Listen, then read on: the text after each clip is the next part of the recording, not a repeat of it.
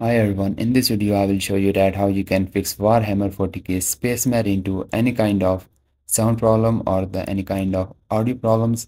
I will show you guys the 5-factor solution that will fix your problem definitely. So let's get started. Guys, first you can go to the Windows setup, hit the device manager and open it.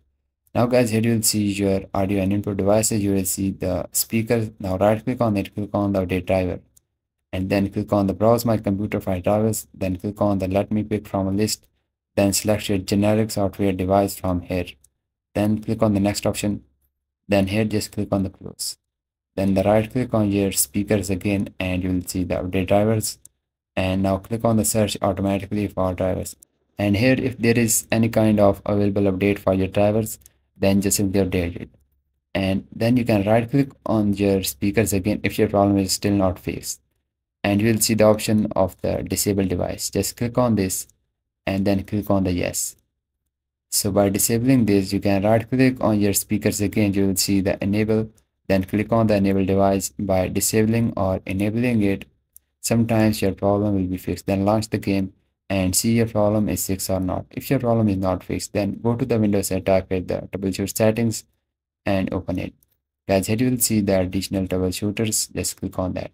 Then click on the playing audio and you'll see the run the troubleshooter. Just click on that and this built-in function will start detecting the problems. If there is any kind of problem with your audio devices, then this can fix them automatically. It can give you the option to resolve it, so you just need to click on the solve and then it will start solving your issues. This will sometime work, but sometime it does not work. Then go to the Windows set. If your problem is not fixed, then search for the control panel and open it. Now here just click on the hardware and sound, then click on the sound option.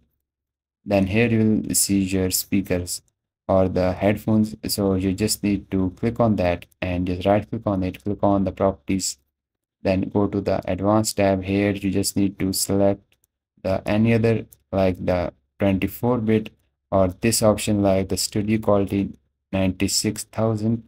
So you can try this, click on apply, then click on the yes, then launch the game, and this can fix your problem.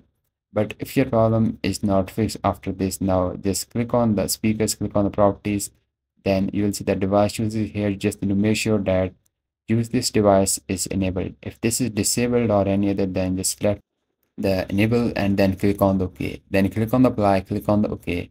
Then guys, see your problem is fixed or not. If not guys, then go to the Windows setup with the settings and open it. Then here just click on the system and you will see the sound. Just click on the sound you are seeing on the left hand side, and now here you will see the output device. So you just need to make sure that the correct device is selected here, just the microphone or any other drivers you have the Realtek or any other.